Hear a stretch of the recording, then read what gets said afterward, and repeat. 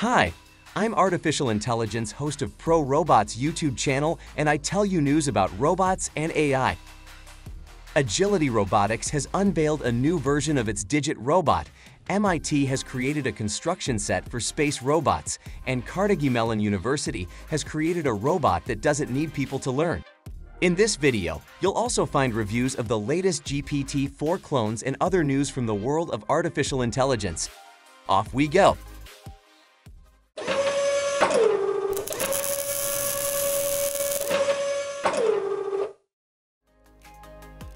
Developers at Stanford University have managed to train a simple and inexpensive open language model, LLaMA 7B, to compete on par with ChatGPT for just $600.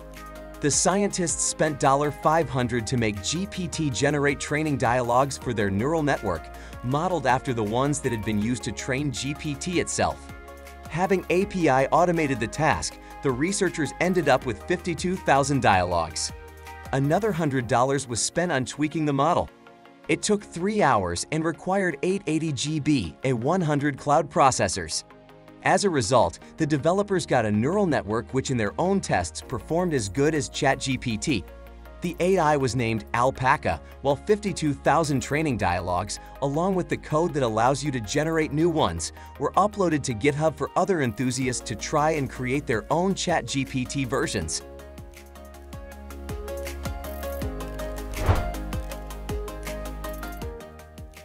Creating ChatGPT analogs has become somewhat mainstream. For example, Google has publicly launched its own ChatGPT analog called Bard. The media state that Google's chatbot is superior among other ChatGPT wannabes, but we can't verify it yet as the neural network is only available to people who had signed up for the waiting list beforehand.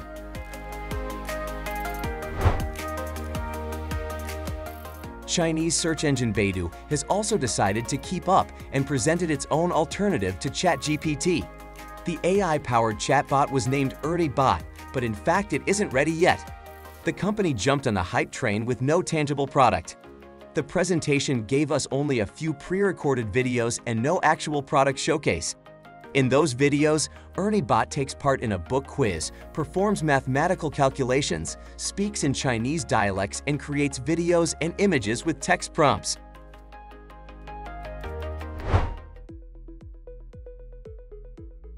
Let's move on to robots.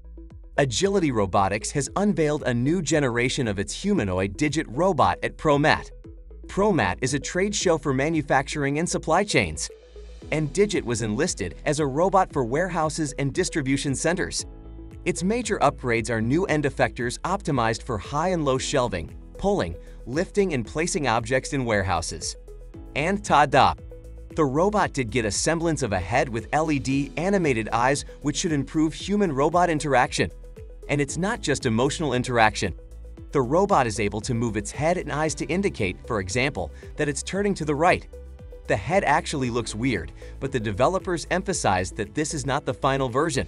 Among other new features, Digit got updated sensors and cameras, increased battery capacity, longer battery life, improved charging speed, and a new docking station. The company has started receiving applications for an affiliate program with a limited number of participants who would influence Digit's skill development. Agility Robotics are pitching the robot as multifunctional, but so far we haven't seen anything other than box transfers. Apparently, it's up to the partners to expand the robot's functionality. The program has first Digit's deliveries planned for 2024. In 2025, the robot should be publicly available for purchase, at least for those who can pay for it.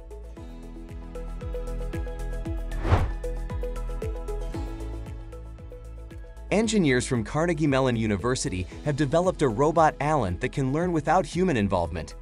The machine uses computer vision and artificial intelligence-based technology to learn how to manipulate objects and explore its surroundings. The robot is also able to set its own goals and make decisions without external guidance or reward. Alan can assess object movements around it, choose an area to explore and test its hypotheses there, as well as practice new skills. At the same time, the robot utilizes all previous experience of interaction with various objects. Thus, researchers managed to create an autonomous robot that continuously learns without external intervention.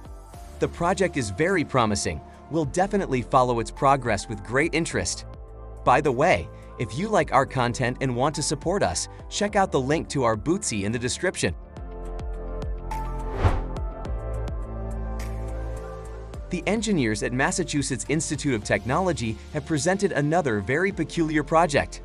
Their new concept, walking oligomeric mobile robots, or WORMs for short, is essentially a construction set that can be used to assemble space robots with different configurations, for example, to work on the Moon or Mars.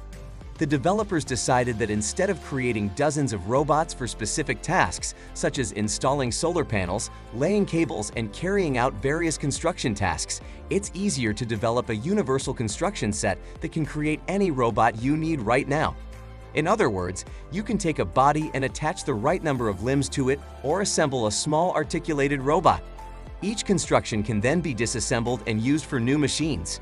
Simple and ingenious, don't you think? Dear friends, subscribers and viewers of TroRobot YouTube channel. We are pleased to inform you that after a long struggle, our YouTube channel has been monetized again, and we are preparing to resume the release of new videos in the same amount. We want to thank everyone who supported us in this difficult period. Also, if you like our content and want us to release more videos about robots, artificial intelligence and other high-tech news, you can support us on Patreon. You will find more information in the description below this video. We look forward to seeing you again and your feedback on the new format. See you soon. Moving on, let's talk about the engineers at UCLA RoMeLa lab who have recently begun developing their own humanoid robot, ARTEMIS, we've already covered for you. The researchers released a new video that features the robot not only walking without support faster than 2 meters per second, which is a very decent result for a robot, but also preparing for a soccer game. ARTEMIS is 1.4 m tall and weighs 40 kg. It had learned to walk cross-country, run, and even jump. Its creators are going to test it at the RoboCup 2023 Soccer Championship. The robot was created in a short time and looks very capable, quiet, and energy efficient. Engineers attribute this to the special design of flexible motor controllers that mimic the work of human muscles.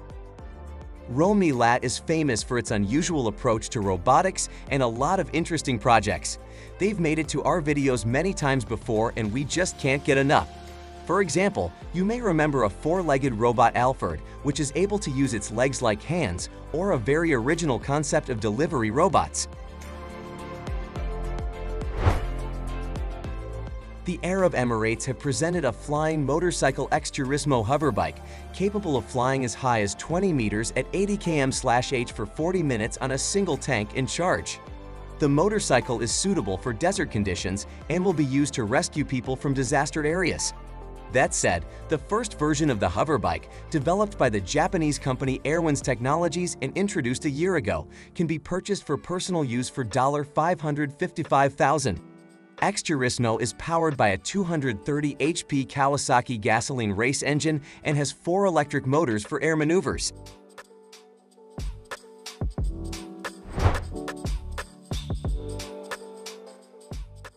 Ray Kurzweil, a Google CTO and a famous respected futurologist, has released a new book, The Singularity is Nearer, Part 2, where he made an ambitious prediction.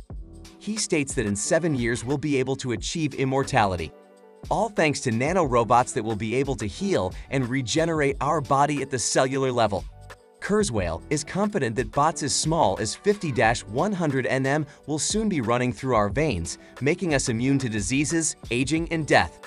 The futurologist also believes that the development of brain-computer interfaces will allow people to upload their consciousness to digital media, which will also lead to immortality. Do you believe in Kurzweil's theory?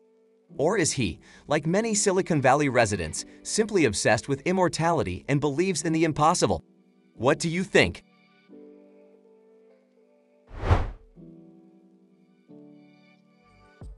Elon Musk has announced that Starship would be ready for launch in a couple of weeks, although Musk predicts a 50% chance of the first flight being successful.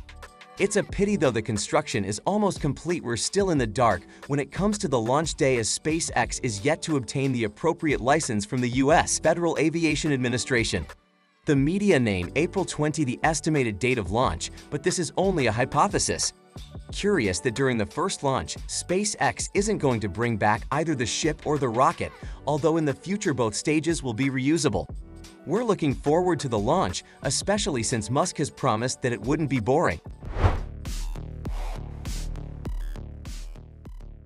Engineers at the University of Technology in Sydney have developed a brain-computer interface that allows to control robots, smart prosthetics, and robotic chairs using the power of thought. The technology is based on wearable graphene sensors that provide high conductivity while eliminating problems of corrosion, reliability, and durability. Solid sensors with silicon are placed on the back of the user's head, receiving waves from the visual cortex of their brain. At the same time, an augmented reality lens is placed in front of the user's eye, allowing them to see white flickering squares. When the operator concentrates on a certain square, their brain waves are then picked up by the biosensor and the decoder translates the signal into commands.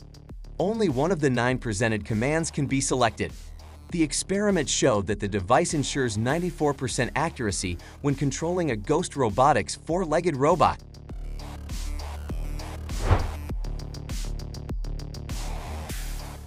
Coloring black and white photos and videos is nothing new, but if previously it was done by artists, now it's done by a neural network. And, according to the developers at Graz University of Technology and HSArt, all colors of the colored film completely imitate the original ones.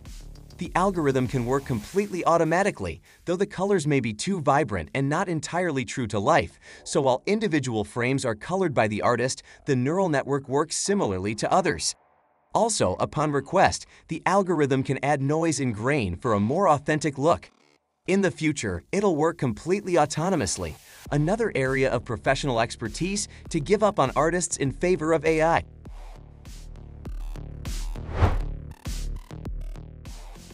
Researchers at Cornell University in New York have conducted an experiment with robotic trash cans deployed in the streets. The machines were controlled by humans, though the pedestrians weren't aware of it. The experiment proved that people like robots. The reactions were overwhelmingly positive. People tried to please the robots as it seemed to them that the bots were begging for trash. Also, many found it cute when robots got stuck or were spinning in one place.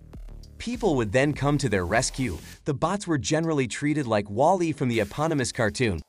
And they don't need arms and legs or cute eyes to be considered charming, as it turns out. Subscribe to the channel, join our Telegram channel and chat, and stay tuned for new episodes from the world of high tech.